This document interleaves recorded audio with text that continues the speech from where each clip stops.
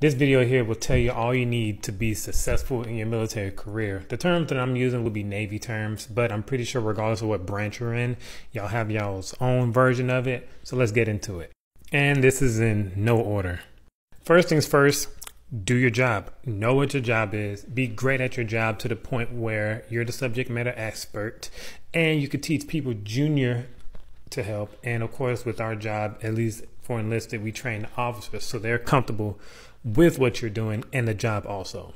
Two, depending on the unit and the command you're at, collateral also helps. So yes, you're doing your job, which is expected of you anyway, but what are you doing to make the command better? Are you doing it for physical reasons, for like PRT, physical readiness training, in which you do, I know it's like the ACFT for like Army. So are you partaking in that? Do people know to come to you because you're the expert for that? So that's a big one for collaterals.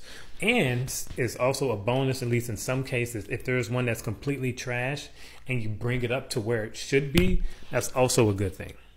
In the Navy, we have something called the Learning and Development Roadmap. And what that is, it just dictates with your job, the qualifications and certain things that you should have whenever you're within that certain rank. So whenever they look at ranking boards or certain things, they look at that. So they'll say, hey, this person's an E5. Let's look at their ladder. What quals should they have? Mind you, each thing is different. I'm not talking about special programs, but that's another thing that they look into. So if you're not looking at that, then please do.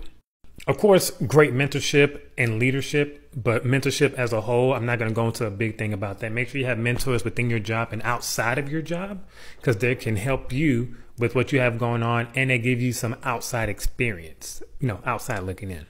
For the Navy, we have eval. So are you above RISCA? We have something called a PSR, which shows our eval scores each year we're at a command. So are we above the RISCA? If we are, then that's great. That's amazing. If not, then there must be a reason to explain that. So if you're staying above that RISCA, then that's good also.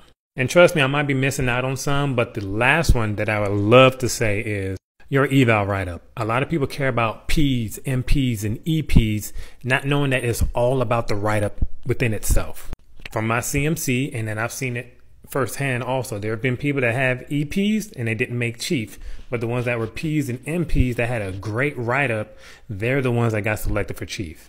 I never sat the chief board, but all I'm saying is if someone has helped all their sailors and did all these things compared to someone else that is the best thing since sliced butter, but they've done nothing else, think about that. But leaders, check in. Let me know your thoughts on this and what did I miss out if I did. And also thank you for watching. And yeah, I would love to hear your feedback. So let me know.